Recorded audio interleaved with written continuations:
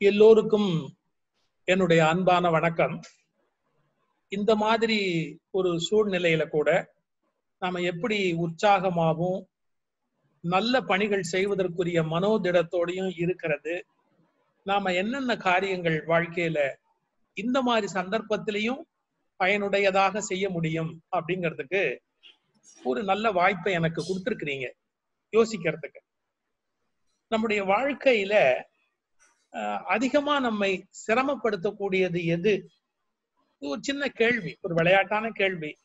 பல பேர் சொல்லுவாங்க, எதிர்ப்பு தான் சார் நம்மளை ரொம்ப கஷ்டப்படுத்தும் அப்படின்னு சொல்லுவாங்க.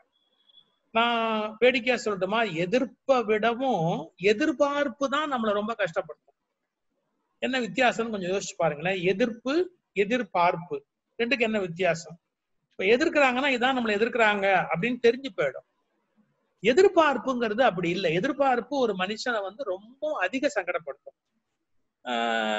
நமக்கு எதிர்பார்ப்பு இப்போ எப்படி என்ன எதிர்பார்க்கணும் தெரியுமா? எல்லாம் சரியா இருந்துட்டா எவ்வளவு நல்லா இருக்கும், நம்ம வெளியில எல்லாம் போகக்கூடிய வகையில இருந்துட்டா எவ்வளவு நல்லா இருக்கும், கம்பெனி எல்லாம் நடந்துட்டா எவ்வளவு நல்லா இருக்கும், பிசினஸ் எல்லாம் நடந்து, இதெல்லாம் எதிர்பார்ப்பு. ஆனா எதிர்பார்ப்புக்கு தகுந்த மாதிரி வாழ்க்கை சில நேரங்கள்ல இருக்குமா? கொஞ்சம் யோசிச்சு பாருங்க.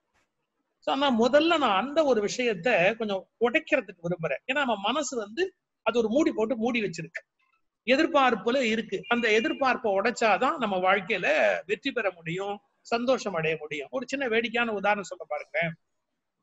சின்ன சின்ன ஒரு எதிர்பார்ப்பு தானே சார் வாழ்க்கையை உருவாக்குது அப்படின்னு நீங்க என்ன கேட்கலாம். நமக்குள்ள ஒரு குழந்தை இருக்கு. நம்ம பிறந்த காலத்துல நமக்கு இருந்த அந்த குழந்தை மனம் என்பது வளர வளர கூட நமக்குள்ள அந்த குழந்தை இருந்துகிட்டே இருக்கும். அது நிறைய எதிர்பார்ப்போட இருக்கும். இப்படி இருக்கணும், மழை பெய்யக்கூடாது, இல்ல மழை பெய்யணும், ஸ்கூல் லீவ் விடணும், இப்படி இந்த மாதிரி சில எதிர்பார்ப்போடய இருக்கும். எதிர்பார்ப்பு நடக்கல அப்படின்னா அந்த குழந்தையோட முகம் வாடி போயிடும். அது மாதிரி இப்பவும் நம்ம சில எதிர்பார்ப்புல இருக்கிறோம். உடனே போகணும், எல்லாம் நடக்கணும், மறுபடியும் எல்லாம் பழைய லெவலுக்கு அப்படியே வந்துடணும். கொஞ்சம் லேட் ஆகும். இந்த எதிர்பார்ப்பு அப்படிங்கறத எப்படி சமாளிக்கிறது? அது ரொம்ப அதுல ஊறிட்டோம்னா என்ன கஷ்டங்கிறதுக்கு ஒரு ஒரு சம்பவம் சொல்ற பாருங்க. ஒரு ஆங்கில கதை இது. தெருவுல ஒருவர் 2 நாளா பிச்சை தான் அடிச்சுக்கிட்டு இருந்தார். குளிர் காலம், வெயில் காலம் எல்லாத்தையும் கடந்த ஒரு சௌக்கியமா ஒரு மாதிரி தன்னை ஓட்டிட்டார். 80 வயசு ஆகி போச்சு. ஒரு நாள் அந்த ஊர் மகாராஜா எங்கேயோ போயிட்டு அந்த வழியா வர்றவரை இவரை பார்த்துட்டு, என்ன நீ இந்த குளிர்ல கூட கோட்டு இல்லாம இருக்க, சூட் இல்லாம இருக்க, கம்பளி இல்லாம இருக்க, போர்வை இல்லாம இருக்க, எப்படி இருக்கிற அப்படி? இல்லைங்க, எனக்கு அது பழகி போச்சு. ரொம்ப கஷ்டம்.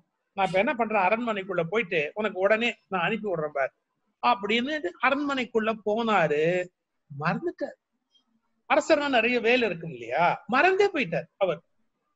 அன்னைக்கு இரவு நல்ல குளிர்.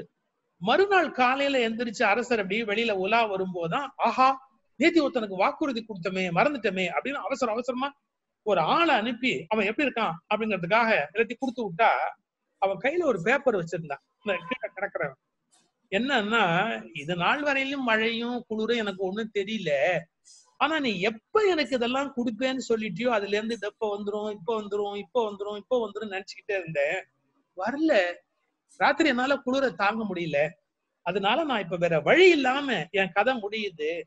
நல்ல தெரிஞ்சுக்கோ, குளிரோ மழையோ என்ன ஒண்ணும் பண்ணல, ஆனா அந்த எதிர்பார்ப்பு இருக்கு பாரு, அதுதான் என்னுடைய இந்த வீழ்ச்சிக்கு காரணம் அப்படின்னு ஒரு பேப்பர்ல எழுதி வச்சுட்டு போயிட்டான் அப்படின்னு ஒரு கதை உண்டு.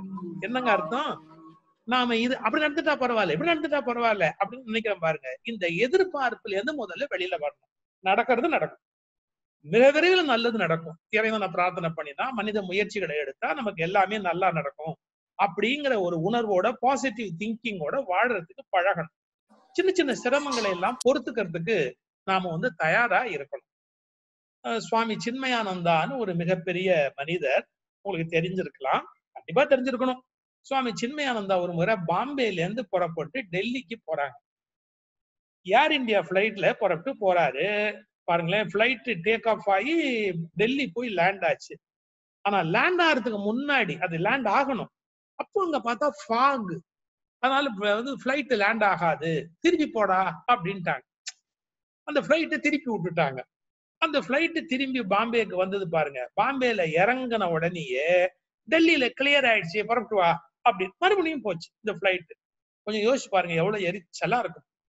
இவர் டெல்லி ஏர்போர்ட்ல இறங்கிட்டு அவருடைய லக்கேஜ பெல்ட்ல இருந்து எடுக்கிறாரு.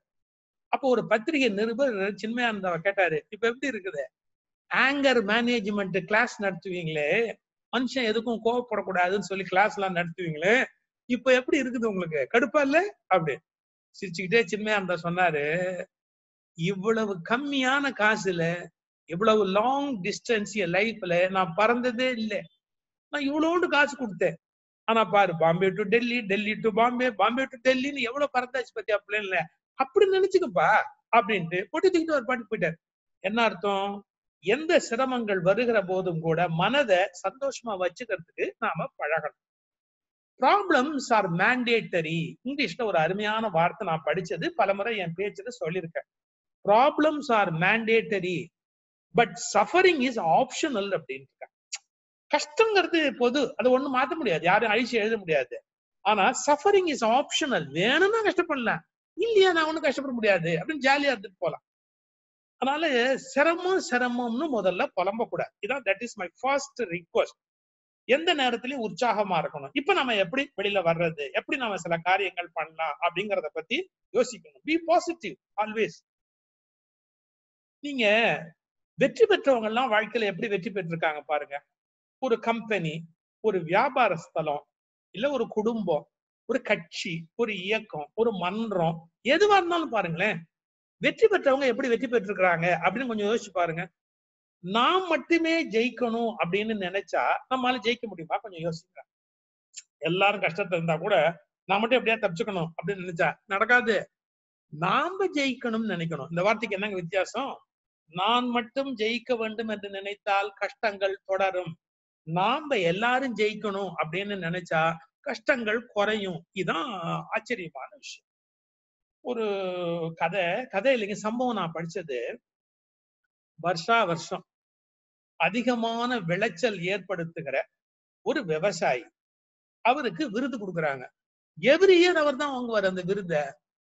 அந்த விவசாயி கேக்குறாங்க, நீங்க எப்படி வருஷா வருஷம் விருது வாங்குறீங்களே, எப்படி நீங்க அந்த விருது முதல்ல எல்லாத்த விட அதிக விளைச்சல் உங்க வயல்ல ஏற்படுத்துறீங்க அப்படின்னு கேட்டாங்க. அவர் சொன்ன பதில் எவ்வளவு ஆச்சரியம் தெரியுங்களா? நான் தரமான விதைகள் வாங்குகிறேன் அப்படின்னு.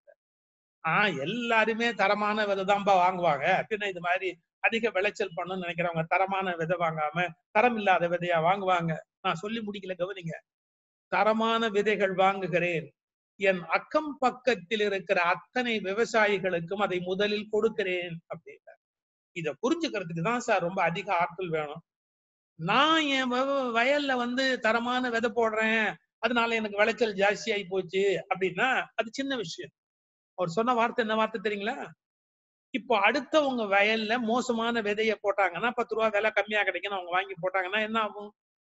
அதுல இருந்து ஒரு பூ பூக்கும். இப்ப மகரந்த சேர்க்கை நடக்கிற போது என் வயல்ல தரமான விதையில நான் போட்டிருந்தா கூட ஏன் நெல்லு பூ பூக்கும் போது பக்கத்து வயல்ல இருக்கிற நெல்லுல இருந்து தானே மண்ணத்தி பூச்சி, தேனி, குளவி எல்லாம் போய் உட்காந்துட்டு இங்க வரும். அப்ப மகரந்த சேர்க்கை, நல்ல காய் பிடிக்கணும் அப்படின்னா, நெல்லு பிடிக்கணும்னா அதுக்கு என்ன வழி? அந்த பூவோட கலக்கும். அப்ப என்னை சுத்தி இருக்கிற அத்தனை வயலுமே நல்ல விதையிலேருந்து வந்தாதான் என்னோட விளைச்சல் ஜாஸ்தியா இருக்கும். எவ்வளவு பெரிய தேரி! ஏன் நான் மட்டுமே நல்ல தரமான விதையை வாங்குவேன், மத்தவங்க எக்கேடு கேட்டா என்ன? நாம முன்னுக்கு வர முடியாது. நம்ம பக்கத்துல சுத்தி இருக்கிற எல்லா வயல்லையும் தரமான விதை போட்டாதான் நம்ம வயல்ல விளைச்சல் நல்லா இருக்கணும். நான் மட்டும் ஜெயிப்பேன் என்பது சாத்தியமில்லை. நாம் எல்லோரும் ஜெயிக்க வேண்டும் என்ற எண்ணம் தான் உண்மையான வெற்றியை நமக்கு ஏற்படுத்தும். இது முதல்ல புரிஞ்சுக்கணும். டீம் ஒர்க், நம்ம எல்லாரும் சேர்ந்து ஜெயிச்சு மேல வரணும். உங்களுக்கு இந்த ஹியூமன் ரிசோர்சஸ் கிளாஸ்ல கூட சொல்லி கொடுத்துருப்பாங்க, ஒரு வேடிக்கையான சம்பவம் சொல்லியிருப்பாங்க. பள்ளிக்கூடத்து பசங்க ஒரு 50 பேரை ஒரு ரூம்ல போட்டாங்க ஒரு கிளாஸ்ல. இன்னொரு 50 பசங்களை ஒரு கிளாஸ் அது உள்ள போட்டாங்க.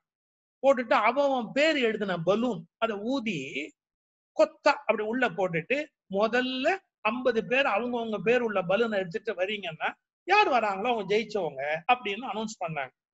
ஒரு கிளாஸ் பசங்க 50 பேரும் பலூன் எடுத்துட்டு வெளியே வச்சாங்க. இன்னொரு கிளாஸ் பசங்க உடைச்சு கிடச்சு எடுக்க முடியாம சரியா வரல, லேட்டா அவன் பலூன் ஆனவனு கிடைக்கல, 10-15 நிமிஷம் லேட்டா வந்தாங்க. இந்த ஜெயிச்சவனை பார்த்து கேட்டான், எப்படிடா எடுத்த, எப்படிடா ஜெயிச்ச அப்படின்னு. தோத்தவன் எப்படி தோத்தான்னு உங்களுக்கு தெரியும். அவன் தேடுறான், டமால் டமால் அந்த பலூன் உடஞ்சு போகுது. அப்புறம் எப்படி பேர் பார்க்க முடியும்? அதுல ஜெயிச்சவன் விளக்கம் சொன்னான். நாங்க எடுப்போம். என் பேர் வரலன்னா அதை பத்தி கவலை இல்லை. நான் உடனே அந்த பேரை சொல்லி கூப்பிடுவேன். ராமசாமின்னு பேர் வந்தா ராமசாமின்னு கூப்பிடுவேன். ராமசாமி வந்து இந்த பலூன் வாங்கிட்டு போடுவான். இப்படி நாங்க ஒரு முடிவு பண்ணிட்டோம். எடுக்கிறவன் யாரு பேரை எடுக்கிறியோ அவன் கூப்பிடு, அவன்கிட்ட கொடுத்து விடு. இப்ப பாத்தீங்களா, என்னதைத்தான் எடுப்பேன்னு நினைச்சுக்கிட்டு தேடுனா நம்ம ஜெயிக்கிறதுக்கு லேட் ஆகும். எது கிடைக்குதோ அவன்கிட்ட கொடுத்துட்டேன் அப்படின்னா நம்ம ஜெயிக்கிறது சுலபம் ஆயிடும். வாழ்க்கையே இதுதாங்க. நான் மட்டும் ஜெயிக்கணும் அப்படின்னா கஷ்டம். நம்ம எல்லாருமா ஜெயிக்கணும் அப்படின்னா ஜெயிச்சுடலாம். மத்தவங்களை பற்றிய கவலை, மத்தவங்களை பற்றிய எண்ணம் இதோட சேர்ந்து நாம இப்போ டீமா எப்படி ஜெயிக்கிறது, எல்லாரும் சேர்ந்து எப்படி வெற்றி பெறுவது அப்படிங்கறத பத்தி யோசிக்கலாம்.